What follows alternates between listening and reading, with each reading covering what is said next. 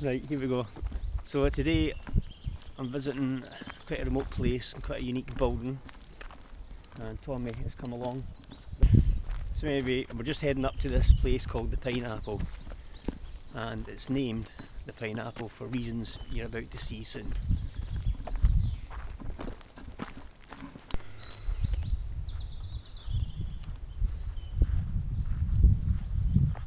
Okay, so there it is, there's the Pineapple. This building was erected quite some time ago, and originally there was huge greenhouses either side it where they used to grow the pineapples. So I'll take you up and we'll have a closer look. But it's one beautiful looking building.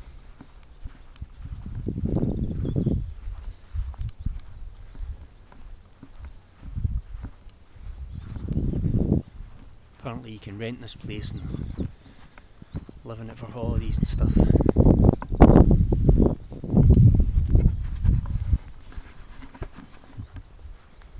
Wow, look at that. That is awesome, man.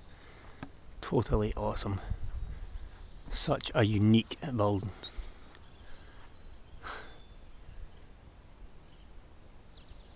It's at 1761, I think it is.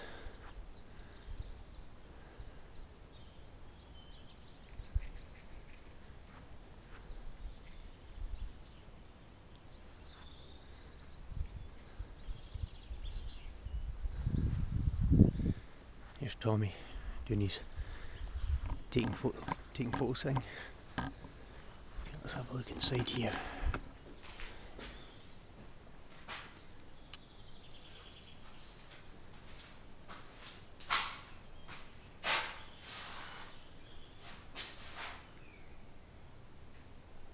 Kind of feels like there's something missing for there.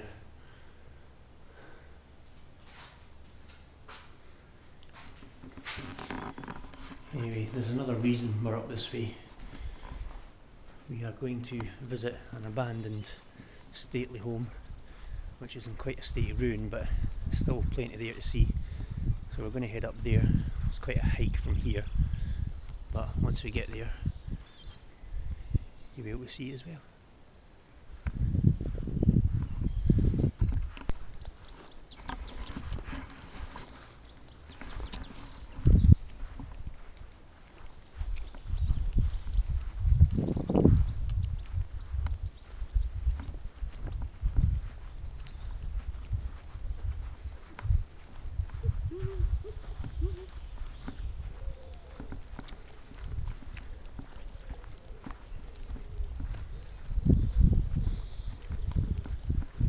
The trek begins.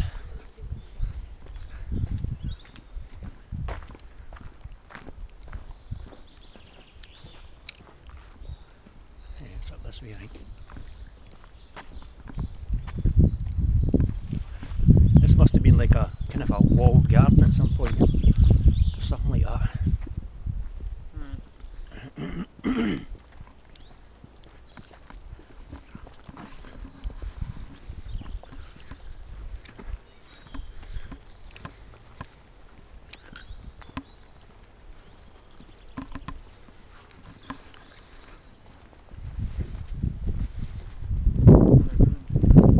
Hey?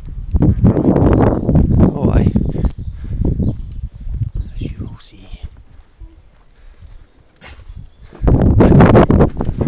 Aye.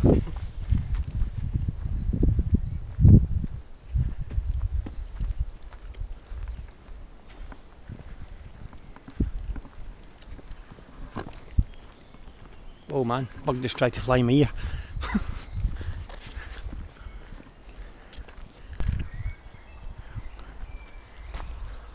That's Tommy. We've been walking for about 3 minutes and Tommy is knackered. He's so no used to this exercise.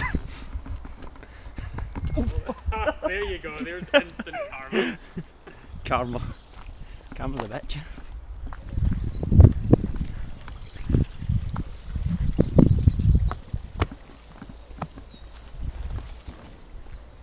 Oh, can hear somebody firing a shotgun.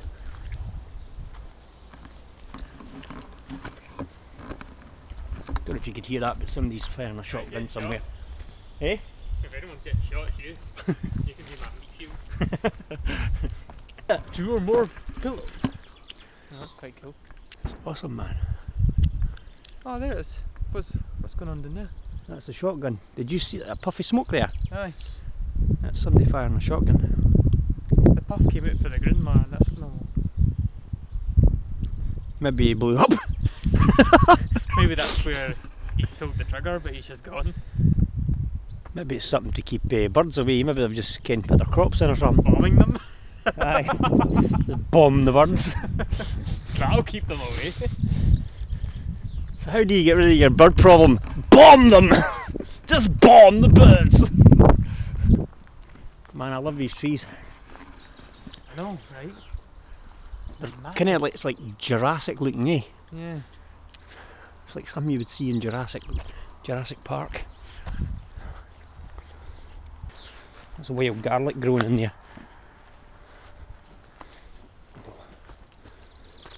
See, punch it. It's soft. Just have faith, punch, just punch. Oh my god. Really soft, eh? That's nuts. I'm hard. Ah, I can punch you. It's cool, eh? I'm so fucking tough, I punch trees, bitch.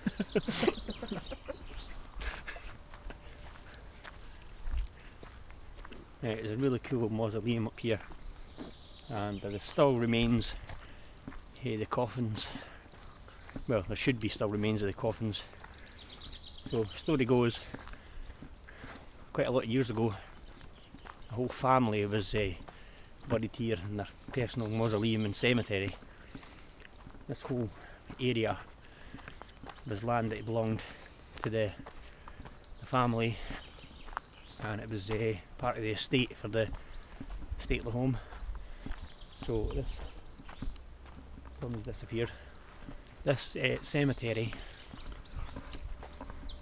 is it was vandalised. It was vandalised a lot of years ago, and apparently local youths for the local village came up here, burst open the coffins, took the skeletons out, took the skulls, and were playing football with the skulls.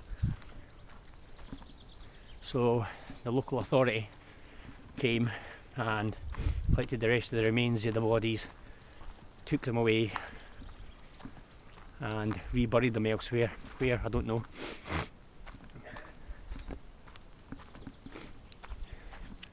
So that's how the story goes anyway. So yeah, we're coming up on the mausoleum now. That's it there.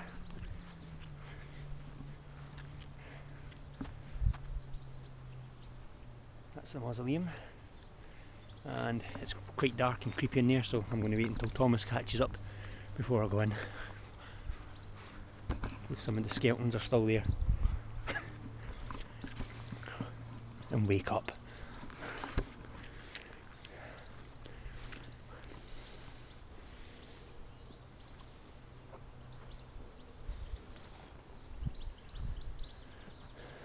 Pretty nice though, but it's falling down. Shiny rock.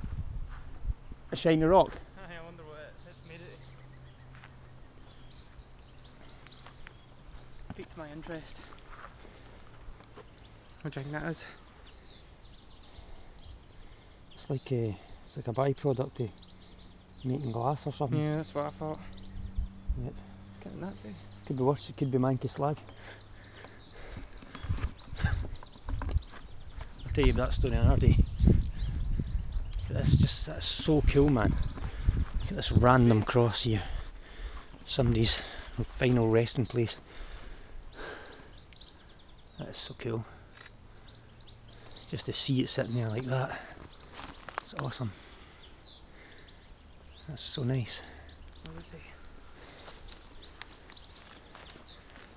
In memory, memory of Anne Anne MacDonald. MacDonald of Aberfeldy, who died 12th of February 1950. That's quite a recent grave-in.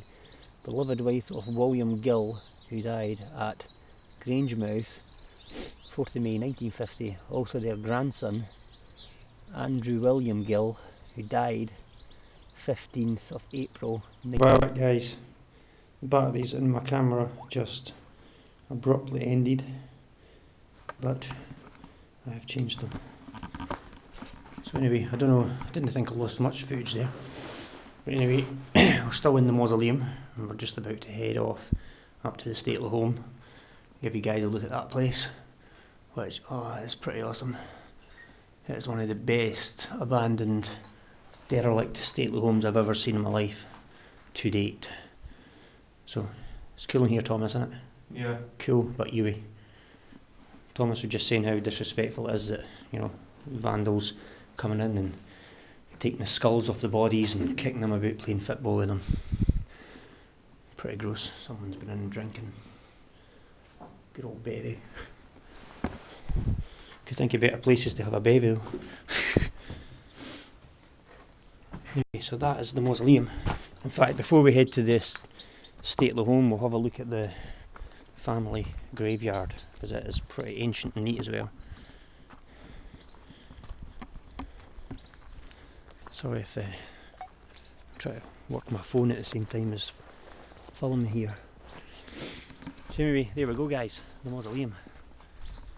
Hope you enjoyed that. Right. Again, you can't get round that side, it's all. Look at that. Oh, that's where the coffin handles used to be. Nice find. Aye, that's like the brackets either side, and then you would have the handle across here for carrying the coffin. That's pretty neat, Thomas. Real spotted.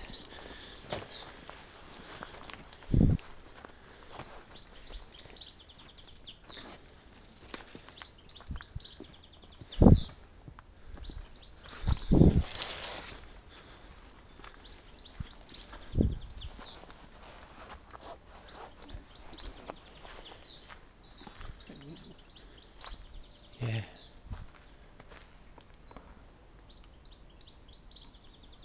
I ain't venturing there right enough. Nah.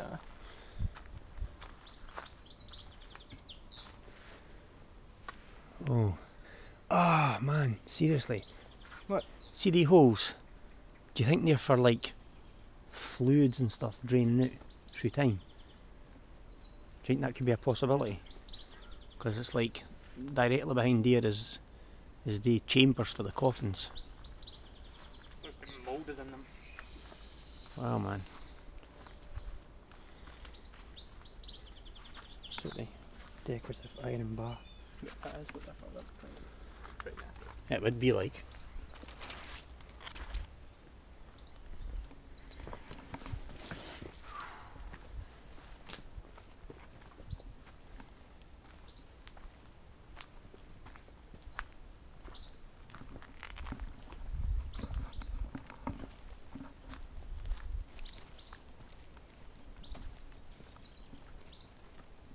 So peaceful here though, eh? Yeah. Surprised nobody else has actually come up. Yeah.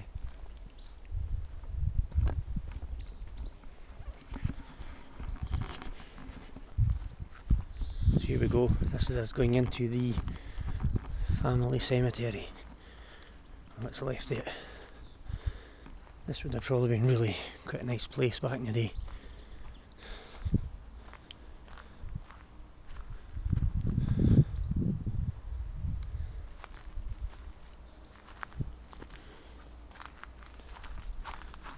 (1846).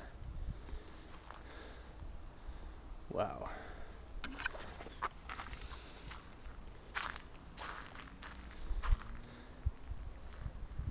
Whoa, look at this in here. That's one big ass chunky stain. Alexander Edward the 6th Earl of Dunmore.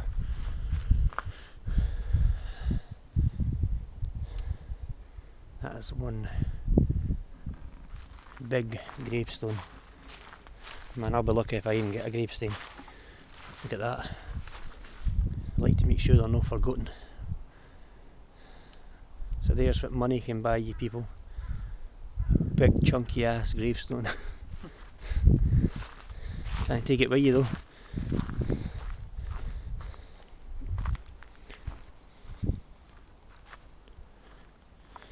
Ooh. Ooh, you can actually see right into that.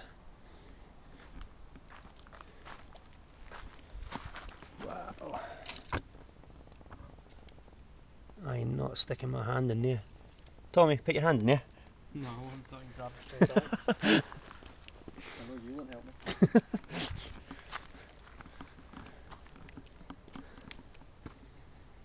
Is there a date on this?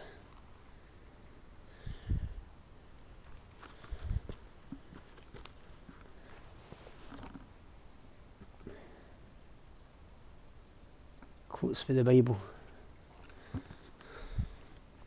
I assume. There's a lot of these and that stuff there. Just get the nature's just taking back out here. Trees growing up through the stonework. I know, that's nuts. And the bright sunlight.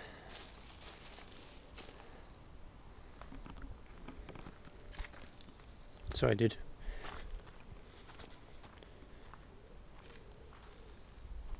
There's a grave in the back there. Oh, aye.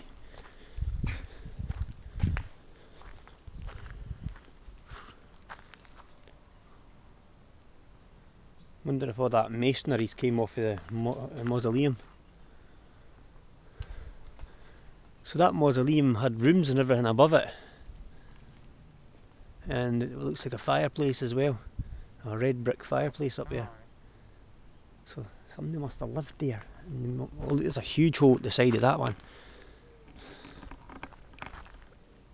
Could you see under it? I couldn't see the hole on the other side was too small to get a look. You can see the brickwork in that, but you couldn't see right down in it. I think someone's buried under it. Aye, should be.